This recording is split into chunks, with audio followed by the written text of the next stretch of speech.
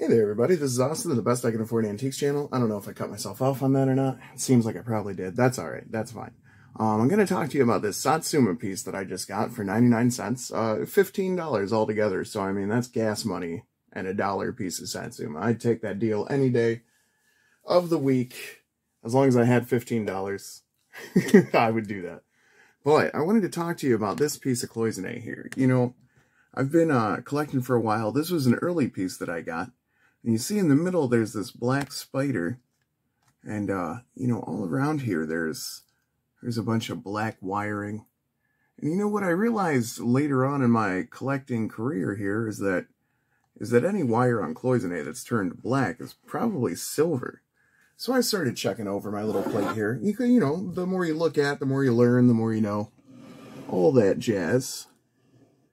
And I think if we maybe look right down here, we can see just a little bit of silver peeking out. Do you see right there? Do you see that? That looks like a bit of silver to me.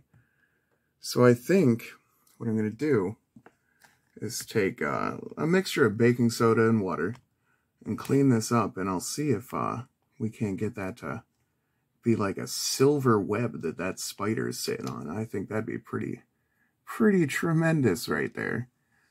And I think these flying insects all around the outside edge there, I think that'll be a silver wire too.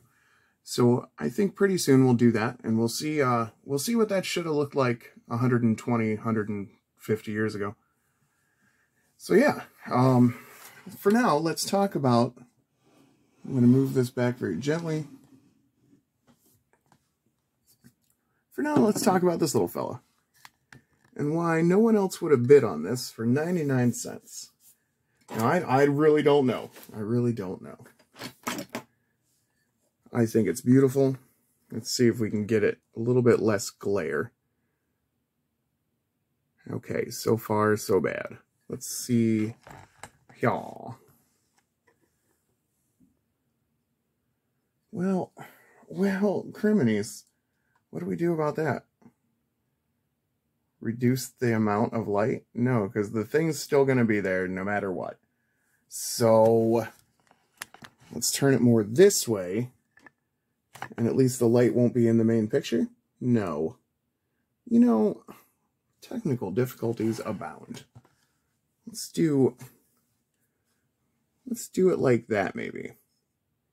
How's that? That's not horrible. Maybe put the camera up a bit, and we can go at it like that. Okay. Now, this is Satsuma, and it is signed. It's very difficult to see the signature. It's been worn and faded. I do believe that'll be the Shimazu clan crest at the top there. You can see a circle with a bit of a cross in it. And then the Zan mark. So whoever made this, their first name, or their name ends with Z-A-N. And it's kind of that upside down fork there.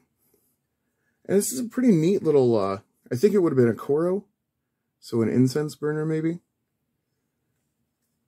Beautiful little gold bordering that fades into its crackle glaze there. Neat little dot border around the bottom here. And the painting, I really like the painting. I think that's a pretty spiffy thing. So we'll just go around it here, because there's a really interesting subject matter on the other side. Oh, we're already to the other side. Okay. So you get to these children here. And then you get to a water dragon. I'm almost positive that that's what that is. Anyone feel free to correct me. But I'm fairly certain that's a water dragon with flippers and like a dragon face. And isn't he like super delightful? And yeah, I got this for a $1 bid, 99 cents. And it's actually pretty well painted. I mean, look at their faces. They don't look goofy or anything. That's one thing. That's a pretty reliable cue on which to base quality of ceramics paintings. Look at their faces. I mean, if they look like they just saw a ghost, or if they look like they are a ghost. But these ones have pretty decent features. The children over here aren't that bad. Well, this one's got a wonky eye, doesn't he? Sorry, but still, not too bad.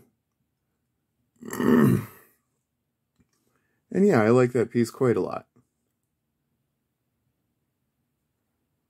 I love the painting of the rocks there with the gold detail.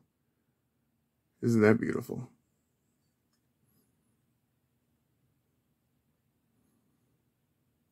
And isn't that a neat thing? So yeah, for 99 cents, you can factually get 100-year-old Japanese ceramics on the old interwebs there. Nobody fought me for it. Nobody else tried to take it. And, you know, if that's the way they feel about it, that's fine. I'll take it. I will, you know, I don't doubt my decisions, because the worst I can do is bid on something I enjoy. And this thing I particularly enjoy, with his, magical water dragon there. All of its gold gilt. I mean, isn't that beautiful? Oh, look, he'll even stand up like that and let us look at him like that. Isn't that a cool thing? So yeah, this is Austin reassuring you that treasure is out there, and some of it can be had for pretty reasonable prices. And, you know, all it takes is a little looking, a little watching, a little sneakiness. So yeah, get out there, get some treasure. I condone it. $15 to not have this, I mean, pshaw.